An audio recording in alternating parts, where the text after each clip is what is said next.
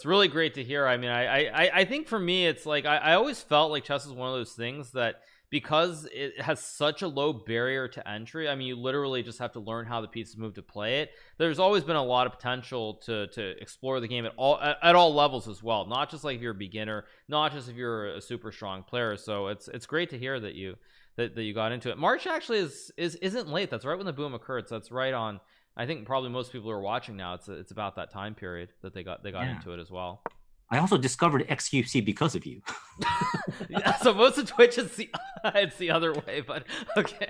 It's like so weird. It's like I just don't understand all this language, And but I found it so fascinating watching, these streams with xQc as well.